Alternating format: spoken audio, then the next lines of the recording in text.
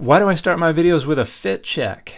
Hey everybody, I'm Dan McClellan. I'm a scholar of the Bible and religion, and the fit for this video is Metallica and Justice.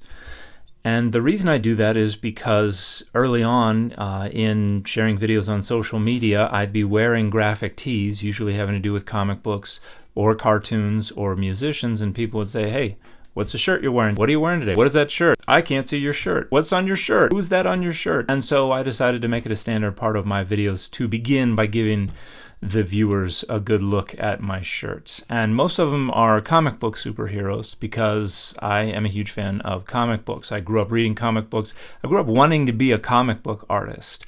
And now that I've seen the kinds of schedules that comic book artists have, I'm kind of glad that I went a different route. But I get asked frequently who my favorite comic book superhero is, and here's a drawing of my favorite comic book superhero that I did a handful of years ago. So now you know, and as the great poet once said, knowing is half the battle.